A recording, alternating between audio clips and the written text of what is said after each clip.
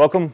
Here to talk about the Bell Qualifier DLX helmet designed for the Sena SMH10 Bluetooth headset. It's a great helmet. I've used it a few times and it's really good. This is the helmet clamp that I had to purchase separately specifically for this helmet. Also the Mag 9 helmet, the Bell Mag 9 helmet. So it was about 40 bucks online plus shipping.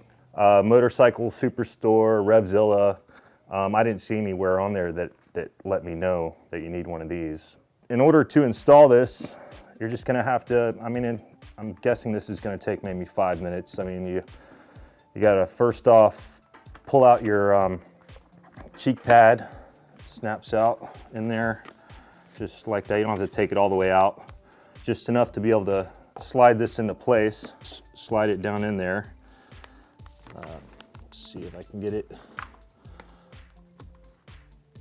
There we go, snapped into place.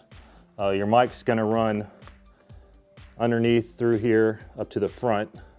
When you buy the helmet clamp kit designed for the helmet and the Sena, it comes with an Allen wrench and a little bolt here that you just pop in.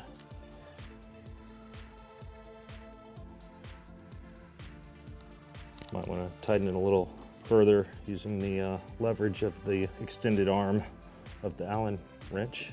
Don't want to over tighten it though and strip something. The helmet actually comes with pockets, Velcro pockets designed for the speakers. Make sure you have the speaker part facing out. Let's go ahead and do the other side. Pull this out like so.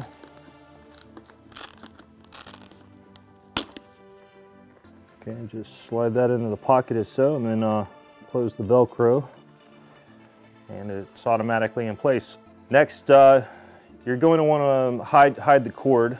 So what I did when I first installed it was just, stuffed it down underneath between the shell of the helmet and some of the padding. This part doesn't come out as far as I know. This part comes out, but the back part doesn't come out.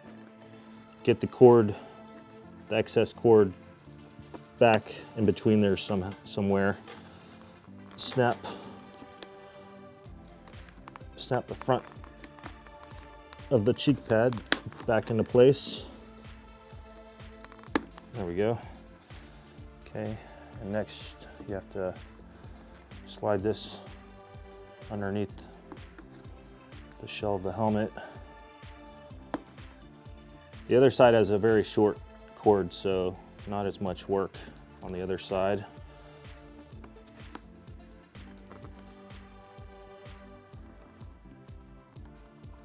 Let's start that part over. Need to put it back a little bit further. And I forgot to snap it in too. Okay, so we're just gonna snap the front of the cheek pad back into place. There we go. And then start placing this plastic edge back around underneath inside of the shell. Not too bad.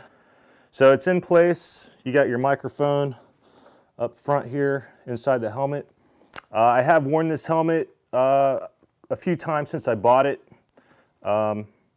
It's a great helmet. I really like it. I had a $600 AGV helmet, and I think I like this one more. The base model of this helmet, I think it's 109 bucks on Revzilla, but it's the deluxe model, and it's I paid $229, and for the additional cost, you get the built-in spot for the Sena, and also you get the shield. I want to say it was 110, 120 bucks for this transitions shield, which turns dark in sunlight and then clear in the dark. So I mean, it's great. I've ridden in sunshine and it got really dark. It was perfect. A little bit of wind noise when the at highway speeds, you know, 70, 80 miles an hour on the left side with the Sena in place. You might want to pop in an earplug or two for if you're gonna do a long trip. Okay, so the Sena SMH10 just pops in just like it would on the normal clamp. So that's it. You're pretty much ready to go. You're just gonna have to get the helmet clamp kit, about 40 bucks plus shipping and handling. Revzilla, motorcyclesuperstore.com. Thanks for watching. Rolling that. That's recording. All right. You can start whenever you want. Good. Okay. Hello. We're here talking about the Bell Qualifier DLX helmet designed for the Sena HMH10. SMH10. We have recording and we're live. It didn't say that you needed it, you know. Let's see, what could I say next? It's been a long day. Yeah, the Mag 9, that's what I was going to say, the Mag 9. Pause for editing. I forgot to talk about clamping it in there. This was designed for the Mag 9, the Bell Mag 9 helmet, but it didn't say the DLX also. But just to let you know, it does also work for the Qualifier DLX.